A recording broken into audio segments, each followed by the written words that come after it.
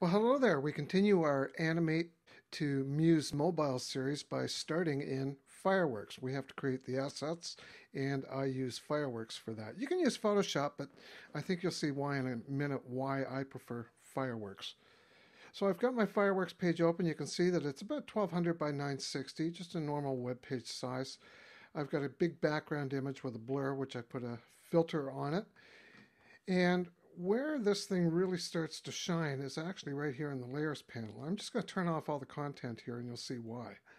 What I've got here is a 960 grid, so I can accurately place everything on the page using this grid. And you can get that by opening up from a template right here, Grid Systems.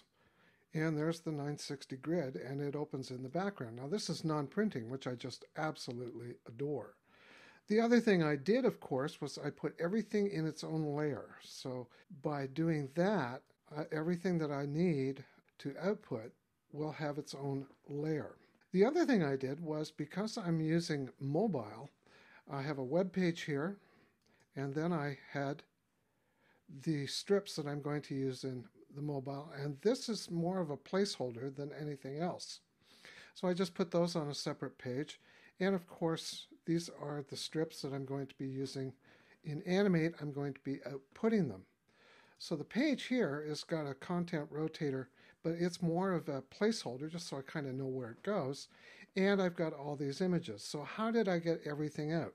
Well, the first thing is the text. I don't need the text. I can put the text in using Muse, so I really don't need the text layers. So I can take the text out if I want. What I want, though, are the images right here and the background image. And what I did here was I actually turned this into an image as well. So how do I get all this stuff out? Well, you go to File, Export, right here. And you can see there's layers to files and pages to files, which is kind of neat. So I can take layers to files, trim the images, so that means that when these little tiny images are output, they're not this 1200 size, they're the actual size of the image. So I'm saving space there, and I can output them as PNG images or JPG images if I so choose. I can also do this with the mobile page, and I can also do it with the Animate page.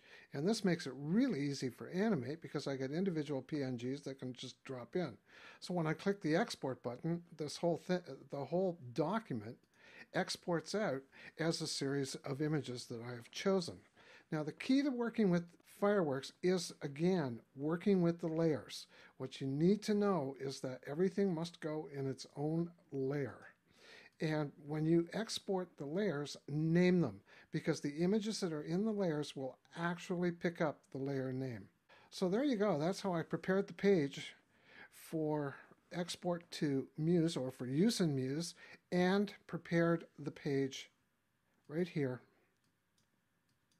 for use in Animate. In the next exercise, what we're going to look at is taking these three images and putting them in motion in a manner that will be ready to go in Adobe Muse.